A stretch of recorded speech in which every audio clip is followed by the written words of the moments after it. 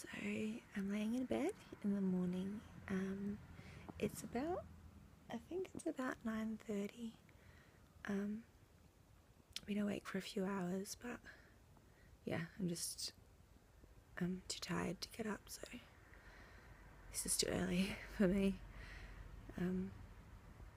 Yeah, so I did manage to call the pharmacy, which is good. We've got a great pharmacy that delivers, so I ordered a couple of meds that I needed and organised them to be delivered.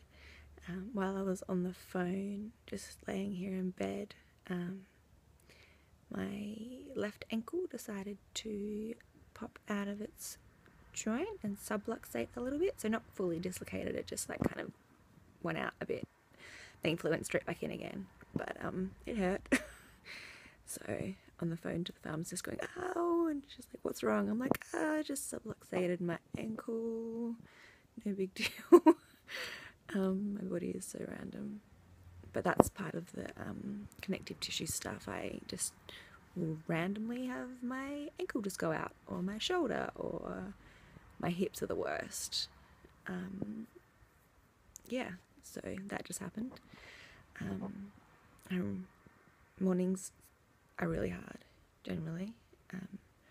I will probably get up in the next hour. Probably about that. I'll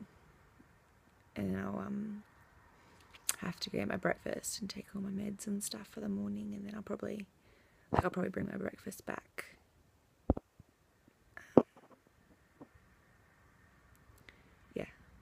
I'll probably bring my breakfast back to bed with me and lay here for a little bit longer before I have to get up. I have an appointment this afternoon, so I will actually have to get up and probably have to shower today, actually, before I go.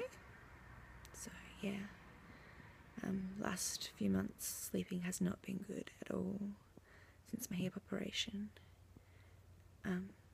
Just a lot of pain, and then my involuntary muscle movement has gotten really bad, especially during the night and early morning. So like different parts of my body will just randomly like move without me wanting them to, which is exhausting and makes it hard to sleep.